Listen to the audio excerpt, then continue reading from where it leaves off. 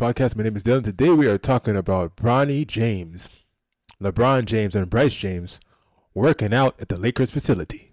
Check it out.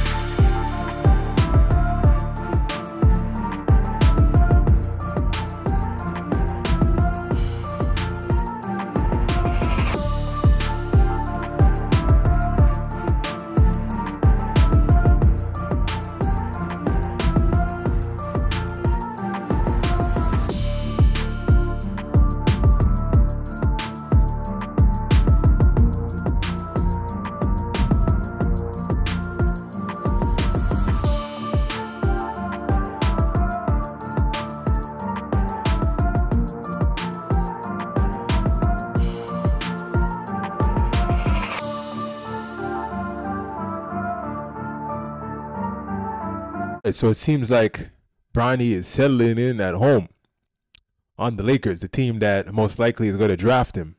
I guess LeBron got the key, told Rob Pelinka he's going to have a gym for a little bit, and then got his boys and did some runs,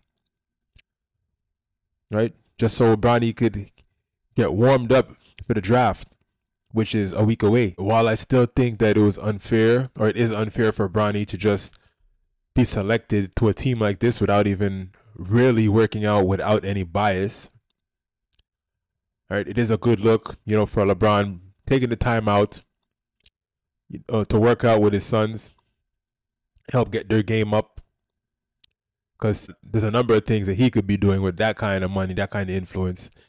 He could be wasting his time with women or gambling or whatever it is, but instead he has his sons here on the court. So in no way, no shape, no form am I going to hate on that one.